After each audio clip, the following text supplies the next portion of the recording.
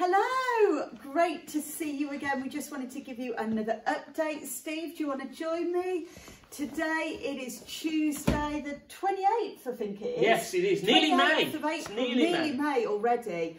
And the rain has come back today, not so great. But it is great to just connect with you again, just to update you on a few things. As normal, tomorrow, Wednesday, will be open for food bank donations.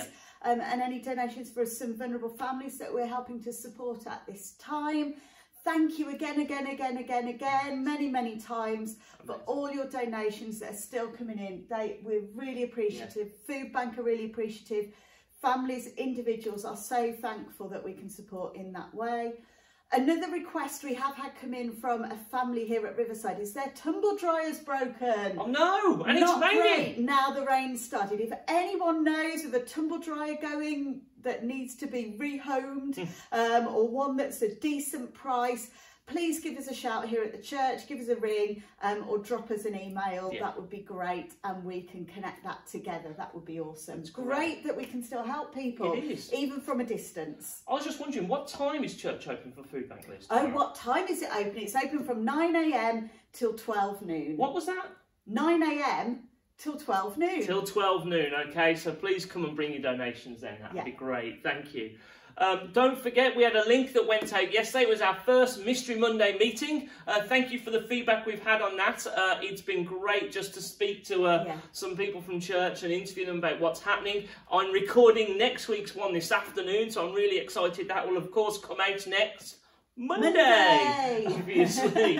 But also, don't forget, we do have Zoom appointments. Please check your email. You can still book into this week's appointments, and then on Thursday we will send out the appointments for next week. It'd be great to connect with you. Yeah, it's been so good just having that chance to chat, get to know people. The things we've learnt about people in Riverside is incredible. So we'd really encourage you, join in on that. As we say, there's one more tomorrow, so drop us an email if you want to join in on that one. That would be great.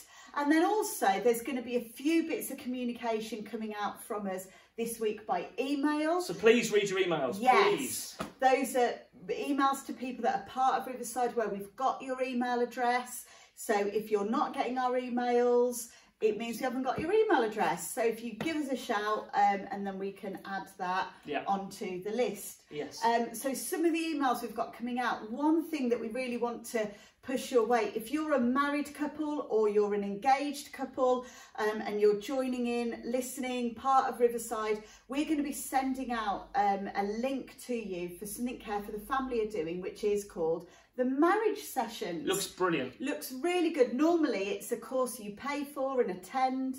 They are putting this on free of charge. There's 4 sessions over May, 1 a week that goes live online. You can tune in whenever you want to, sit down with your other half, or if you're self-distancing in different homes, you could perhaps tune in at the same time. So it looks great stuff, so we'll be forwarding that to you this week.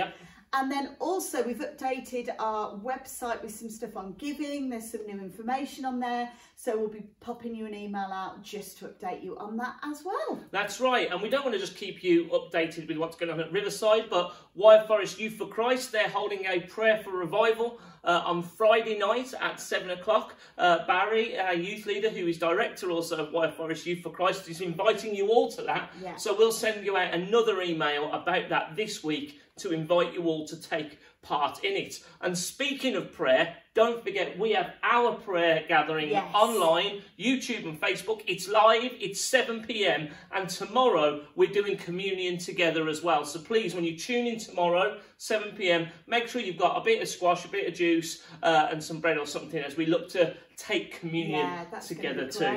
It is. And just something encouraging, I'm not reading Mark anymore, I'm reading Psalms. I'm in the Psalms at the moment, and Psalm 48 I was reading this morning. And Psalm 48 verse 14 says, "For this God is our God forever and ever, and he will be our guide even to the end." I love the fact it says even to the end. That means always. He is our guide always. But the thing that struck me this morning, a guide is only as useful as you engage with it. Yeah. If you go to a town with a tour guide, what's the point in keeping it in your bag? You won't know where to go. Yeah. If you have a guide on how to do something and you don't consult it, you have to figure out yourself, and how many times do we get it wrong? God is our guide always. Right. But that means we need to keep engaging with him, and he will lead us and he will guide us through this time. But we have to keep engaging with God. So tune into the prayer gathering, turn up and engage with God. And I want to encourage you where you are, keep engaging with him too. And he will lead us through this. Yeah, awesome. What a great encouragement to take us into today, or if you're listening to this later on today, for you for the rest of the day or the rest of this week. So we just want to encourage you, keep connecting with each other, keep connecting with us, and just stay safe, wash your hands. Know we love you and miss you all, and we'll see you soon.